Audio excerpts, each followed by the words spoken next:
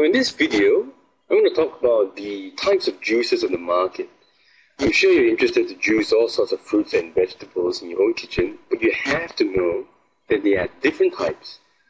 And on this slide itself, you can see 3 different juices, but each of them has a different function, and each of them has a different name.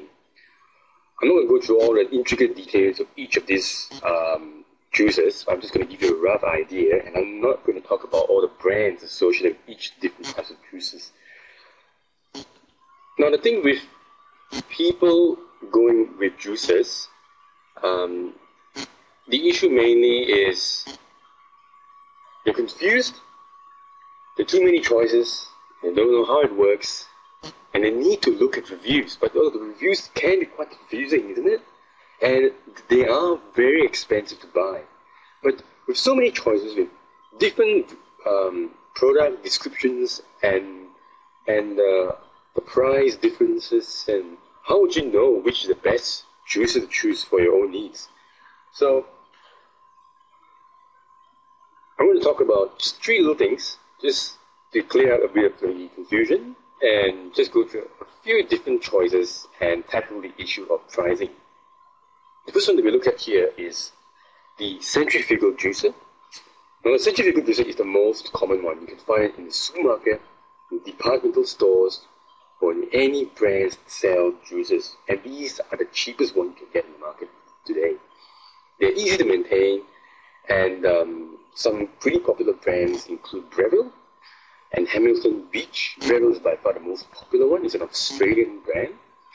And while using centrifugal juicers, it is not complicated at all. It doesn't require you to assemble parts, and all you need to do is to get one, buy some fruits or vegetables, put it in there, and start juicing. The problem with it is it can be quite noisy, and it is not suitable for vegetables. If you want to look for vegetables, then you will need to look at something called a masticating juicer. The masticating also means chewing.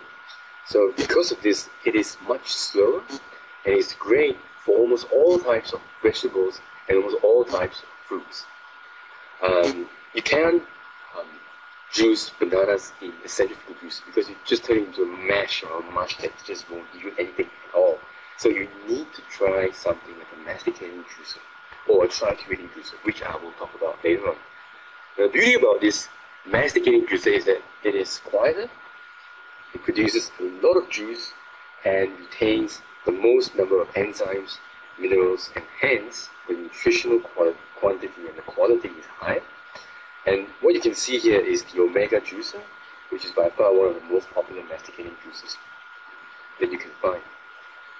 The most expensive one, and if you have the money, you should invest in a tri-chewing juicer because this works for almost anything, including wheatgrass and all sorts of vegetables. What you cannot juice in centrifugal juices and you cannot juice in masticating juices, you can juice with this juicer.